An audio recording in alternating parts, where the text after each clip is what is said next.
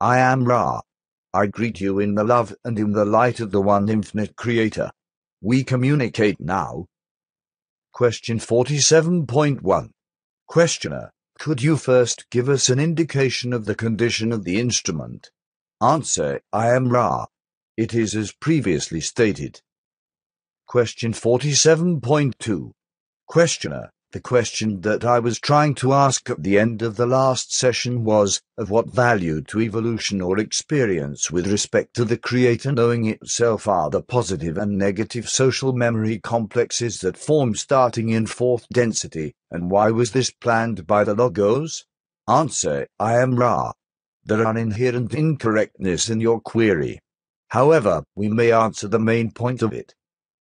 The incorrectness lies in the consideration that social memory complexes were planned by the Logos or sub-Logos.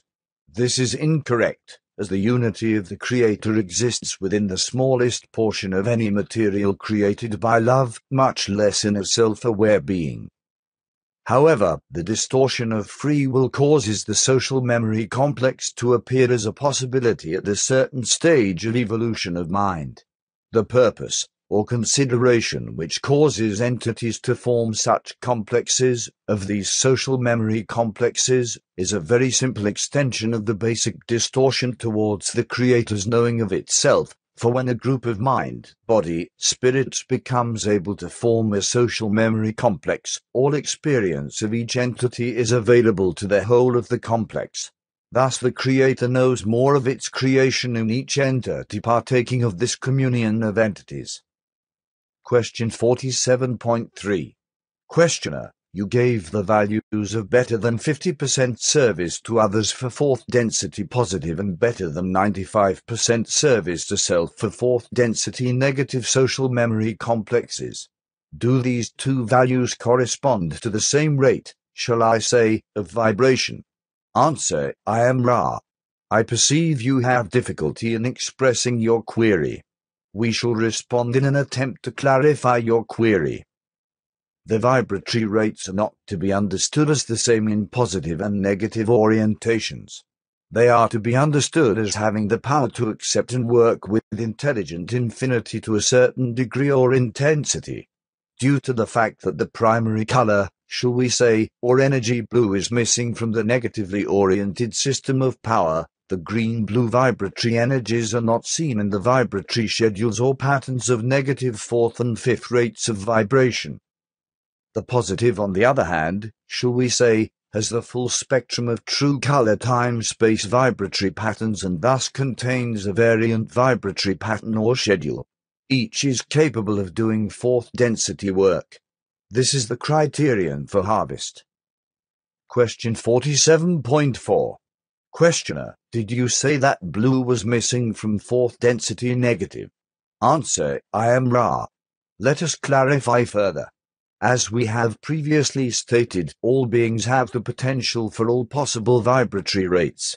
Thus the potential of the green and blue energy center activation is, of course, precisely where it must be in a creation of love.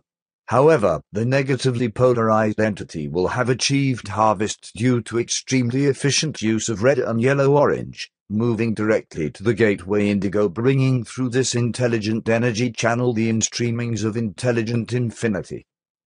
Question 47.5.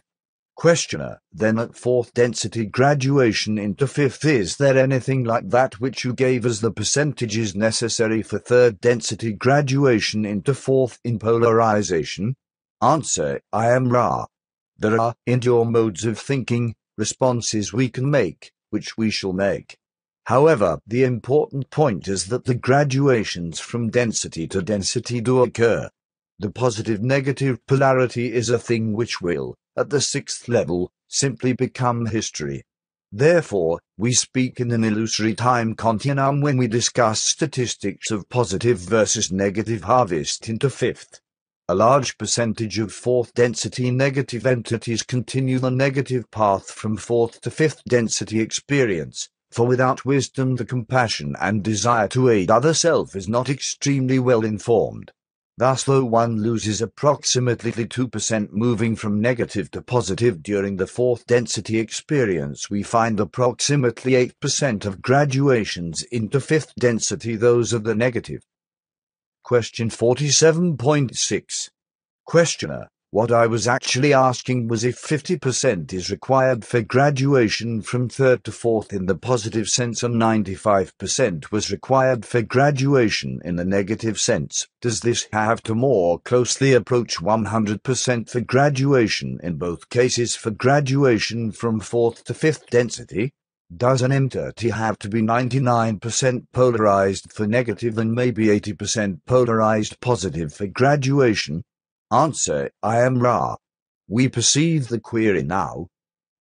To give this in your terms is misleading for there are, shall we say, visual aids or training aids available in fourth density which automatically aid the entity in polarization while cutting down extremely upon the quick effect of catalyst. Thus the density above yours must take up more space-time. The percentage of service to others of positively oriented entities will harmoniously approach 98% in intention. The qualifications for fifth density, however, involve understanding. This then becomes the primary qualification for graduation from fourth to fifth density. To achieve this graduation, the entity must be able to understand the actions, the movements, and the dance. There is no percentage describable which measures this understanding. It is a measure of efficiency of perception. It may be measured by light. The ability to love, accept, and use a certain intensity of light thus creates the requirement for both positive and negative fourth to fifth harvesting. Question 47.7. Questioner: can you define what you mean by a crystallized entity? Answer: I am Ra. We have used this particular term because it has a very precise meaning in your language. When a crystalline structure is formed of your physical material, the elements present in each molecule are bonded in a regularized fashion with elements in each other molecule. Thus the structure is regular and, when fully and perfectly crystallized, has certain properties. It will not splinter or break, it is very strong without effort, and it is radiant, traducing light into a beautiful refraction, giving pleasure of the eye to many.